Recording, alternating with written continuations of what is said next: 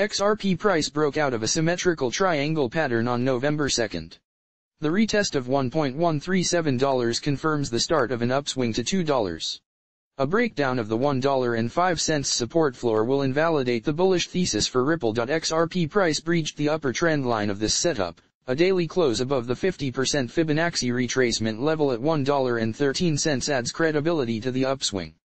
Therefore, investors can expect Ripple to continue its ascent to the next crucial barrier at $1.41. If the buyers manage to push XRP price above this level and hold it there, it will indicate a significant milestone and further strengthen the move to $2. The climb to $2 is just the start, as the uptrend could extend to 161.8% trend-based Fibonacci extension at $2.32. In a highly bullish case, however, XRP price could move to retest the $3 psychological level or the all-time highs at $3.31. While XRP price looks bullish, it needs to hold above the $1.13 support floor to have any chance at an upswing. A breach of this barrier will knock the remittance token down to $1.05. Here, the buyers can try to make a comeback.